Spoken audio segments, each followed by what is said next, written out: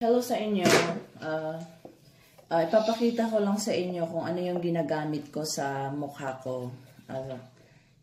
Sa facial wash ko every morning.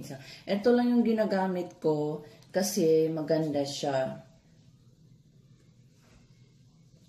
Dito, mabibili nilang to dito ng $7 lang siya. So, maganda siya kasi nga, sa kagaya ko na yung mukha ko is, madali akong magka-blackheads, then medyo ma-pimples din ako, then, yung ano ko, kung titingnan nyo yung mukha ko, makikita nyo parang may mga butas na maliliit. Kasi before kasi, mahilig akong magtiris ng blackheads. Tinitiris ko siya para lang matanggal yung itim, yung blackheads. Kaya tinitiris ko kaya minsan dati siya yung nagdurugo yung yung mukha ko dahil nga sa gawa ko. So, ito guys, sobrang ganda nito. Maniwala kayo. Depende na. Maniniwala ba kayo? Try nyo lang. Baka magustuhan nyo. So, alamos lang ako. Then, bababa na ako para gumawa ng kape. Then, start the day.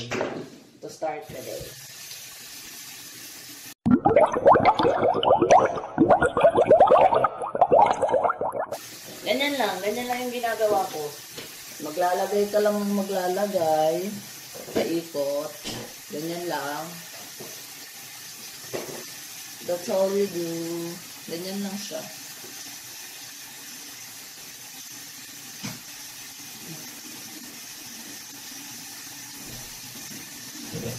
Kasi dati wala akong pakialam sa mukha ko eh. Wala akong pakialam kung kung may pimples ba yan o wala akong pakialam kasi wala akong nilalagay. Ngayon lang na yun nga, kailangan mag-inarte ng minsan. Kailangan pala yun. Kailangan palang dapat mag-inarte din minsan.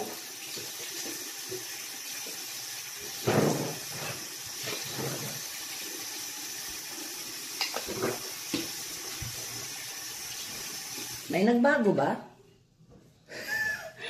Parang wala naman eh. Ganun pa rin.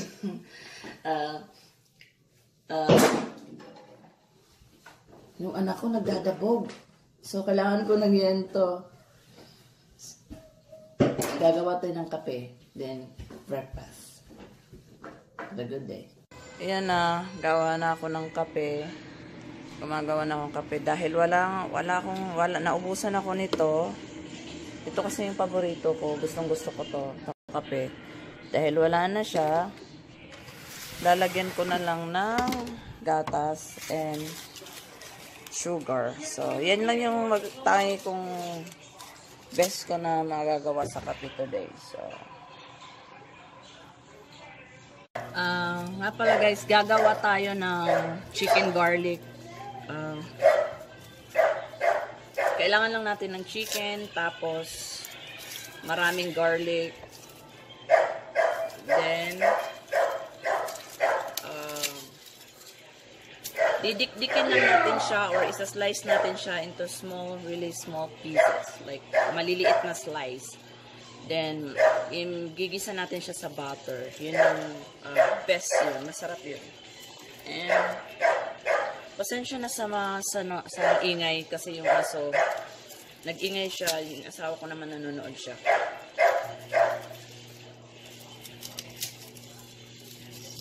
Papakita ko sa inyo kung paano ko gagawin ang garlic chicken, okay? And ganito lang yung procedure niya. Didikdikin mo lahat ng bawang.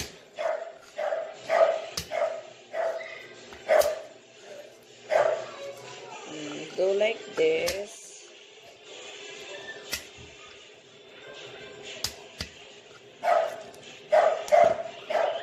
Then, babalatan mo siya.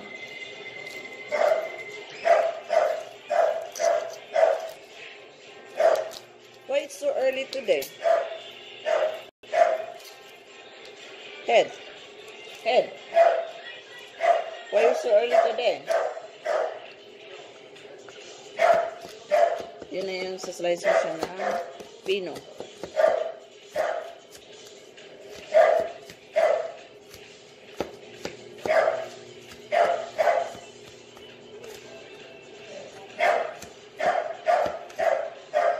Kasi yung garlic mabango siya. So, lalo na pag nagisa mo sa butter, lalong mabango, lalong masarap.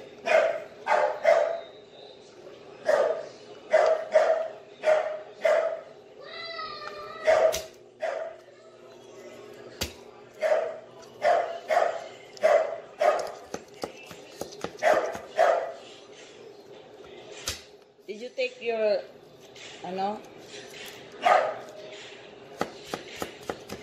pills?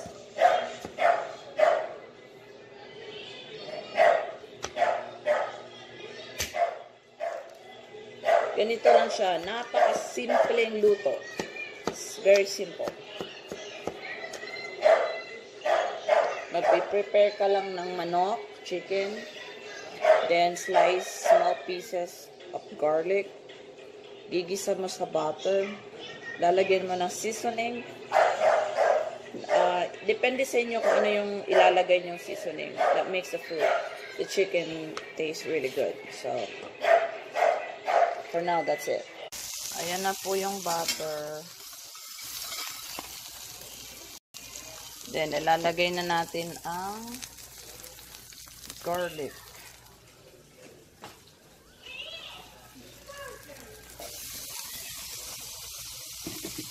Ayan na po siya.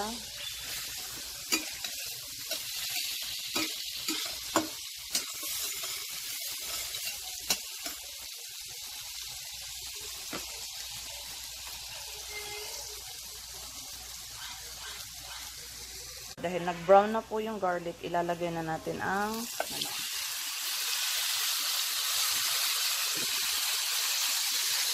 Then mix lang natin. Mix well.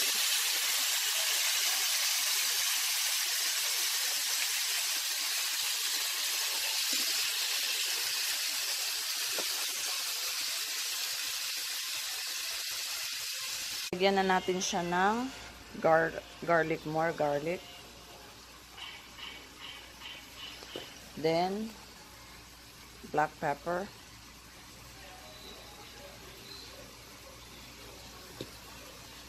Lalagyan natin ng asin or salt.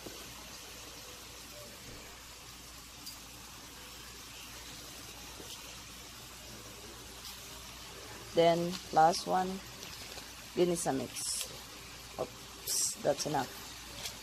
Then, hintayin na lang natin siya na maluto. Or mag-brown. Yan na yung chicken garlic. Kakain na ako.